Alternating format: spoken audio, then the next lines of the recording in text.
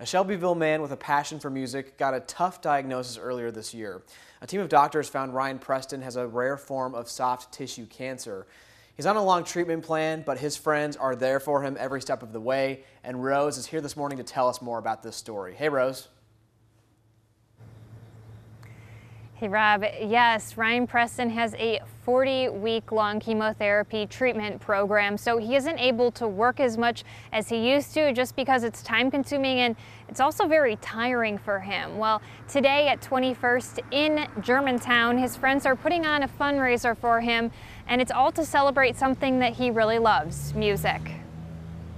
Earlier this year, Ryan Preston was driving with his daughter when something didn't feel right. She was screaming in the back seat, and I kind of turned around and felt a little kind of bump on my neck. He saw his nurse practitioner to find out what was going on. You know, she felt it and everything and said, "I'm going to have you see an oncologist." And I was like, that means cancer.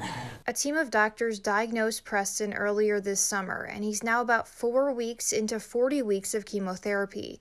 Besides the support of family and friends, one thing that has helped him stay positive is making music. I try to record in between cancer treatments, and that's what keeps me going. Preston has long been a musician and is in a band called Overthrown, but his treatments are long and expensive, so he turned to selling one of his guitars.